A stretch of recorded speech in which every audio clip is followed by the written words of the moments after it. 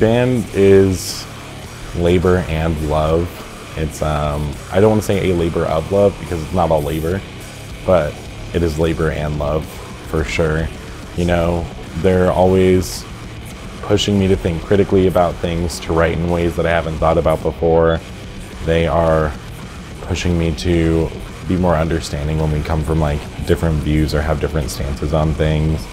I've never been in a band like this before, you know, musically and, you know, as a group of people that play music together. Everybody treats each other like they're part of the group. I wouldn't want to be able to do this kind of thing that we're doing now with anybody else.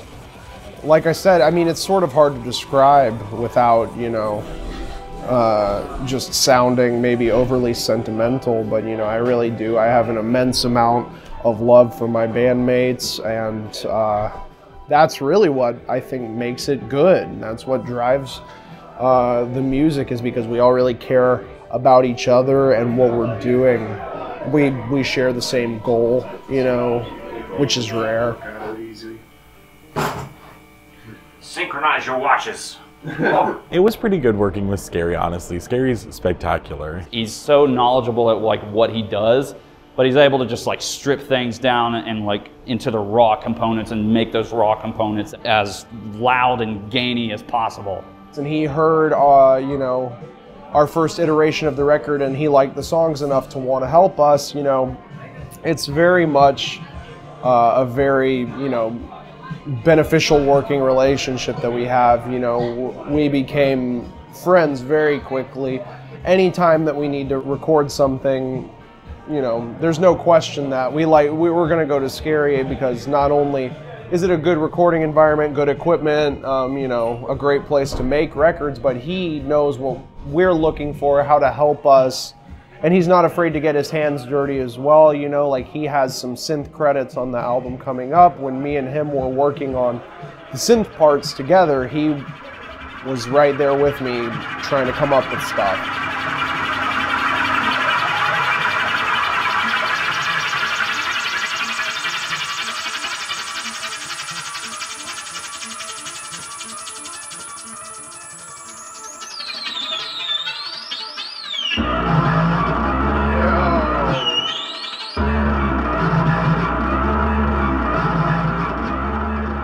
We were able to kind of figure out like what our writing process was, what everybody's strengths and weaknesses were, so that we're able to really hone in on that creative process. Obviously, Nat is really heavily influenced by a lot of harsh noise artists, a little bit more avant-garde stuff, while everybody else has their own influence as well. Those things were able to come out a lot more. One of the primary aspects of our sound is definitely the noise aspect of things, and getting to do that has been really fun, getting to play with different sounds and palettes that are really harsh but add really interesting textures. It's also been fun to kind of push everyone else in a way to go a little bit harsher, because I've made solo noise music for several years now. That's it. That was good. That was better, honestly. That was better. Yeah. That was a lot better.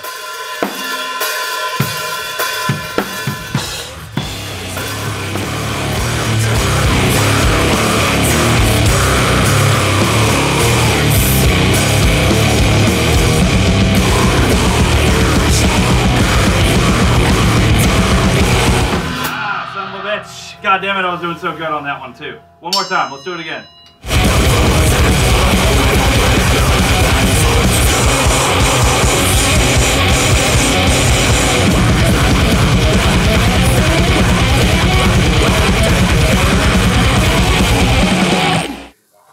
I have 3, you know, monster performers around me, and I try and do everything I can to bridge the gaps between all of them. Instead of just being a guitar player and a bass player, we're kind of just playing off of one another. We can trade roles, we can, you know, times where we come together and sound like one instrument playing the same thing, you know. And when we do that, you know, it sounds like a canon. It's like we try and have that sense of one big instrument, you know, hitting you. The uglier that we make our sounds, the the more people seem to respond, which is, you know, nuts to me. My whole goal is to make you feel uncomfortable. You know, that's what I want. That's kind of what we all try for when we're making this stuff. I think it's a reflection of the way, even if people don't realize, you know, the world's so fucked right now. Maybe they hear something like that for the first time, and somebody who might not ever have interacted with noise or whatever can hear that and be like, you know, that's kind of reflects how I feel. And maybe that's why people are not pushed away by it in a way that they may be used to.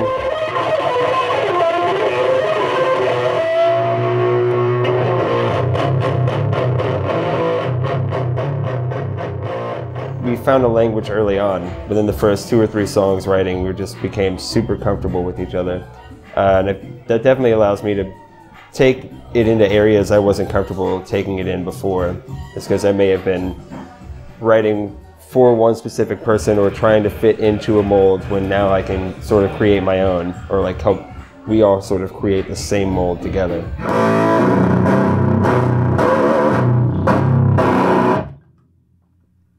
I think I like it. I hope I like it. Yeah, let's listen, please. Woo! This is the face of a dude that's done.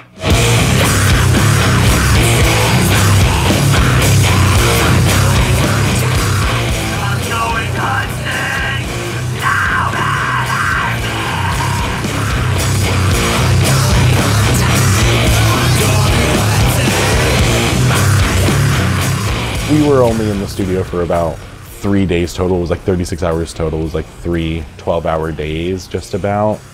One of those days was like 8 hours of just vocal recording and all the layering, and I had a plan of like what I wanted to do. I went in, executed it for every track, and I feel like you can kind of hear that vocal deterioration over time, and I think it makes it really interesting, especially for like the conceptual version of the record. Raise awareness to these subjects that we're writing this music about. It's one of the wonderful things about Nat joining the group, is that we're all passionate about what we believe, and they've brought a different point of view and a different understanding to all of us, and help us with a message for people, you know, not just like, and this music is intense, and the lyrics that come from it are also intense because they come from that place, you know, that place from where Nat's going. The record is definitely themed. It's very much thematic about, I would say, marginalized groups and oppressed people in society. There was an author who wrote a lot of essays throughout the AIDS crisis, whose name was David Pérez, and he has a lot of really, really important writing, and we use a lot of his writing in the record. We actually take the name of the record, which is Slow Murder, from an excerpt of his from an essay he wrote called Living Close to the Knives.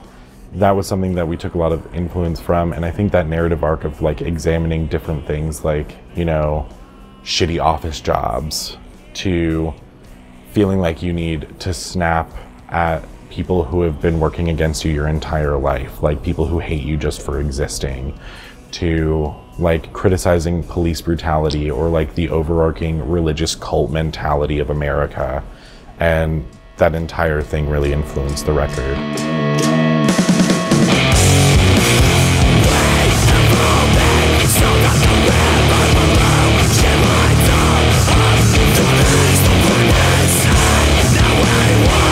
Graveface Records is such an impressive label because they're like the definition of a cult classic of a label. They've been around for 20 years this year. They have so many bands who have so much notoriety and cult status. Maybe sonically we don't necessarily fit in. Graveface is very much not restricted to a sound. They're very much explorative of whatever they believe in. And so working with Ryan and Graveface has just been an immense privilege. They also have a ton of heritage in the Savannah community because they've had their like stationed record store here for 11 years. I mean, they're a huge part of the scene. They're one of the only people who's really advertising indie music or like alternative music here in Savannah. You know, you move to a place and you try and find the holdouts for music and everything. You realize pretty quickly, even before I lived here, I knew that Graveface was something in Savannah as far as the record store goes that was really important. I didn't know the extent of them putting music out for people at the time as a label. It's very validating. It's very cool to you know, feel like we have him and Chloe, like I said, in our corner. The two of them do a lot for the city.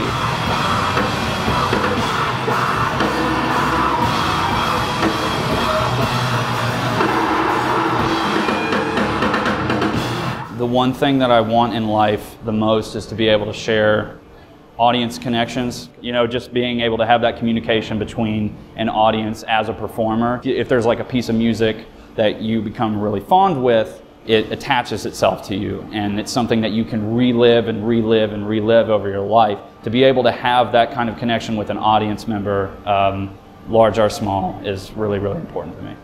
I think that there is absolutely nothing that can beat a good live performance. I feel like if you have the energy, if you have the presence, the talent, everything like that, the skill to really pull it off and do everything all together in a way that really impacts people, really moves people, that's something that I think is way special. They feel very moving, and we have people who come up to us after every set and they're either like, you know, oh, I'm LGBTQ plus in this way, or someone related to me is, and this meant a lot to me or them. Or having people be like, I was raised religious and it caused me to have a lot of self-doubt, and everything that you guys said about that really opened my eyes and really like helped me feel assisted to that. And we have people who come up to us and they're like, oh, were you raised like evangelical, or were you raised Lutheran or something like that because of our references? And it's just like, no, we were all raised in different denominations and everything, but we all have very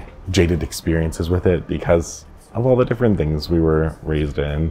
While you can kind of get that kind of impact from a record, it's definitely not as tangible as it is live. To go to a city that we've never been to before and have people be excited to hear us play is like, you know, it's an incredible feeling. And so we want to, you know, make sure that people understand we're super grateful for anyone who comes out and gets that, you know, that not one-on-one, but that group experience in a live setting. It's completely different from just listening to a record, and especially with the way that we perform, it's very, very different from listening to us recorded. And we also want to have people not feel separated from us. That's really important too, you know.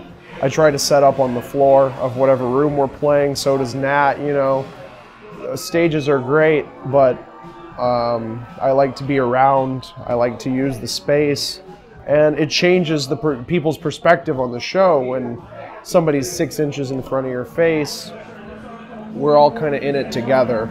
It makes it feel like a more collective experience.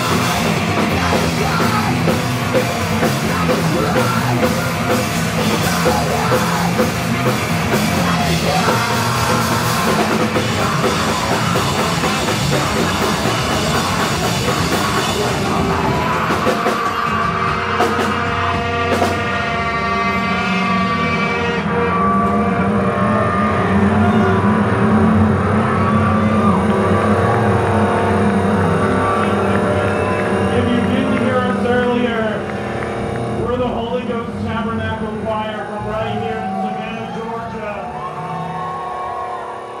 We haven't played in El-Rocko since October.